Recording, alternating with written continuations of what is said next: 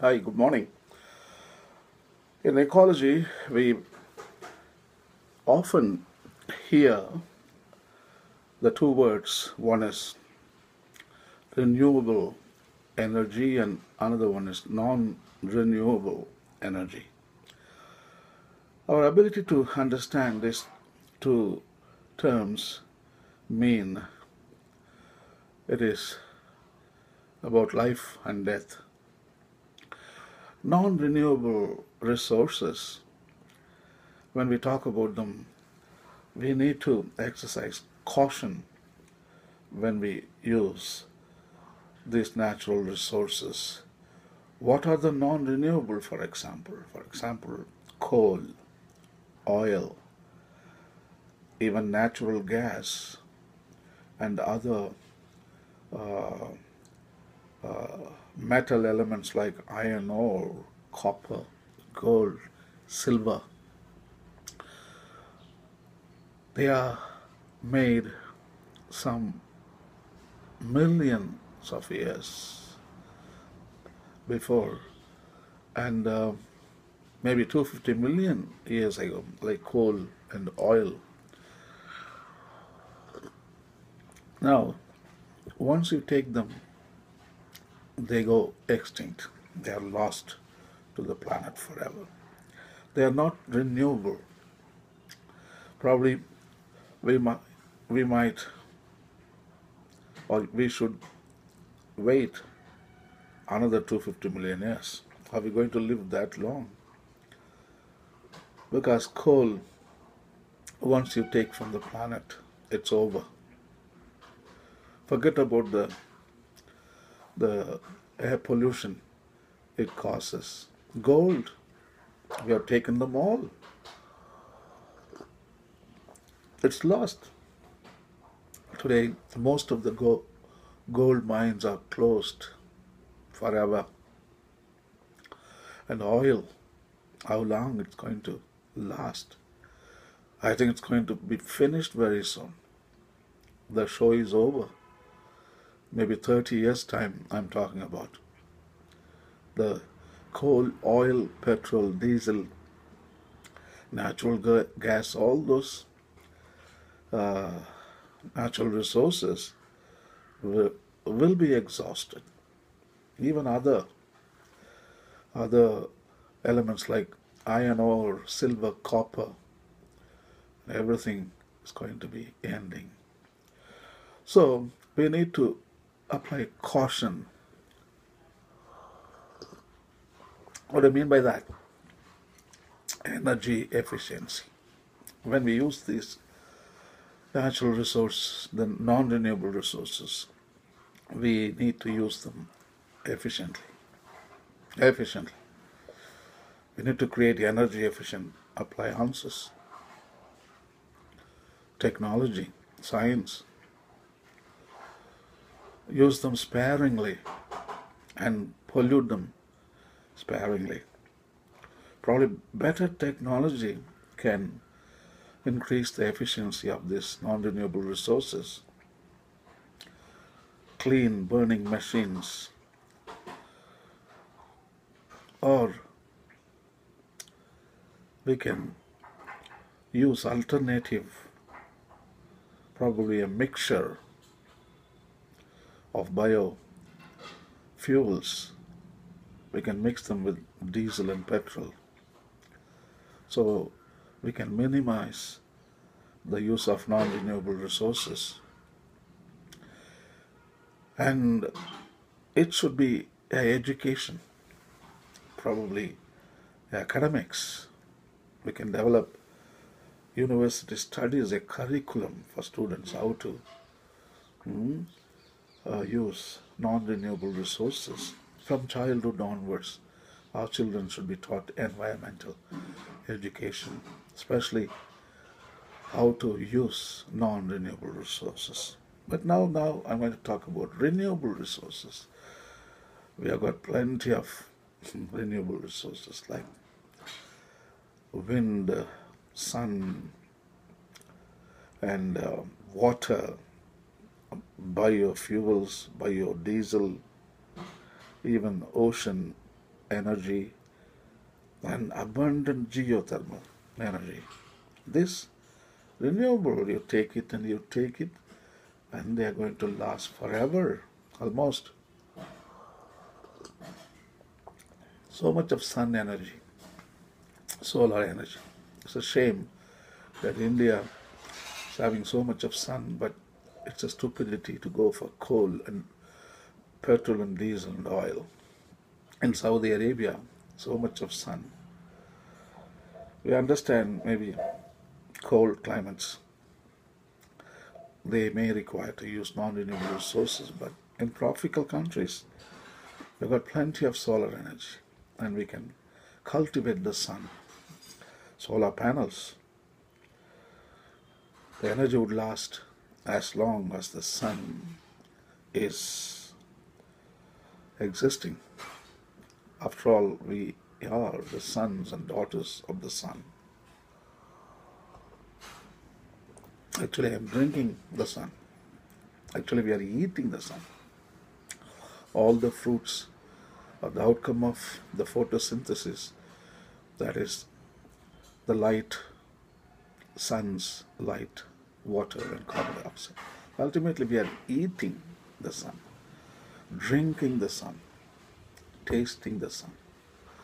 So why can't we use sun's energy for the use of our daily use? Wind, it may not be that much dependable like sun, like solar, but still, as long as the wind is there, we can use the wind turbines to generate electricity. But be expensive. Many environmentalists, they really criticize this kind of practices because the wind, the big turbines, when they turn, probably it will be dangerous for the birds, those who migrate in those wind corridors. So there is a little bit of lowdown on this energy, and also we require enormous amount of space to use the turbines. But still, it is a good source of renewable energy.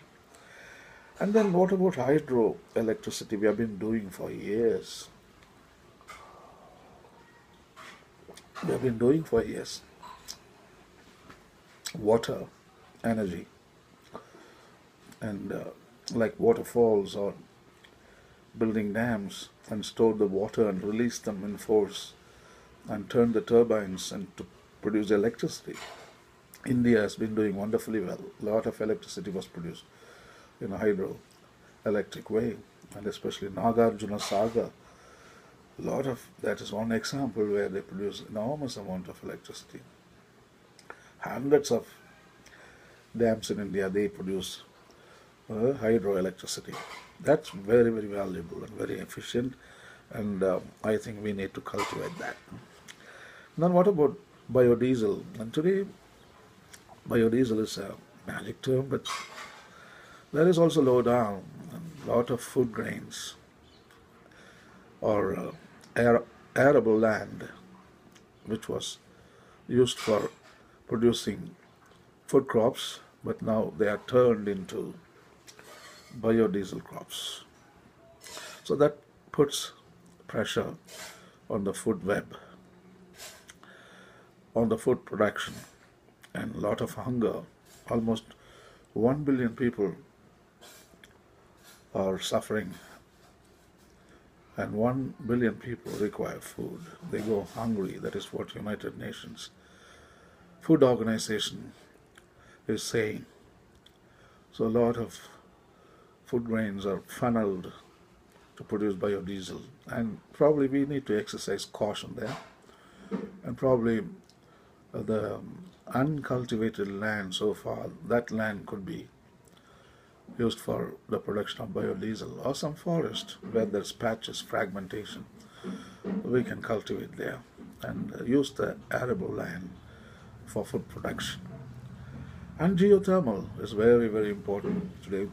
Most of the Scandinavian countries, Norway, Sweden, Denmark, Finland, Iceland, all these countries, they do a good job You tap into the volcanic lava, and then you send pipes inside, and then you bring the steam from these volcanoes and turn the giant turbines, and you produce electricity forever and ever. Amen.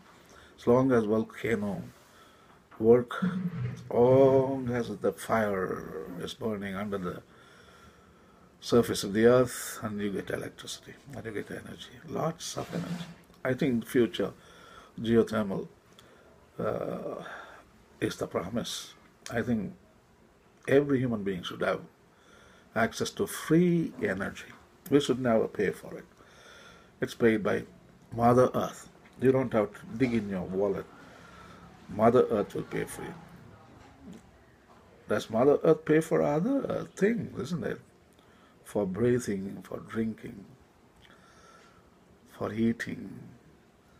Wow, everything is free. Mother Earth pays for you. Then why can't Mother Earth pay for energy consumption? Hey, it will pay for us. Then you come to tidal, the ocean waves. Those waves contain energy, and there are lots of ways you can harness the energy from the ocean. For example, it's called sea snake. It looks like a snake. Inside there is the electromagnetic coil, and then the snake shakes as the waves rock the sea snake. The magnet inside the snake goes sliding up and down, sideways, and that friction causes the production of electricity. And you can harness, even though not in large numbers. We are talking about the domestic use for lights and fans. We can use it. And also we can burn wood. That can cause problems of cutting down trees, deforestation. But you can cultivate trees. You cut one tree, plant 10. So in that way, it becomes renewable. And if you don't plant, it becomes non-renewable. So don't cut it. But when you cut one tree, plant 10 of them. And then you burn. And then you can heat the water, and then the hot water can run the turbines, and there you are, you produce electricity. The last one is nuclear energy, uranium, plutonium. Many people say there's no pollution there. Very clean energy. So it takes only a small amount of space. All this stuff, what I'm talking about, they take huge amount of space, and I think nuclear energy, but caution should be applied, and we should spend a lot of research on developing this kind of energy. Though this is, even though we have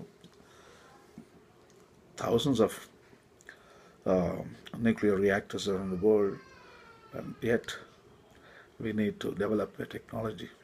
Still in the energy transition phase when it comes to nuclear energy. Still we didn't get it right how to harness and how to use this powerful renewable energy. And I think uranium and plutonium are also going to run out. I'm calling it renewable in the sense that it can last forever.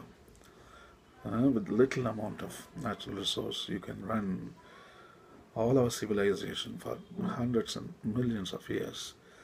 So I think all these renewable energy sources are still in that transition phase. We are still very primitive in understanding them and harnessing them. I think we need to spend a lot of research, a lot of money to learn about this energy transition. It's very, very good.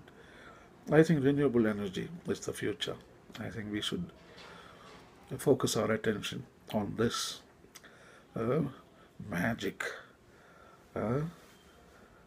magical future I would call it.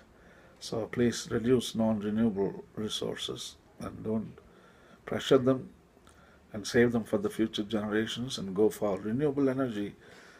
That is the sustainable future. Thank you. Have a nice day. Bye.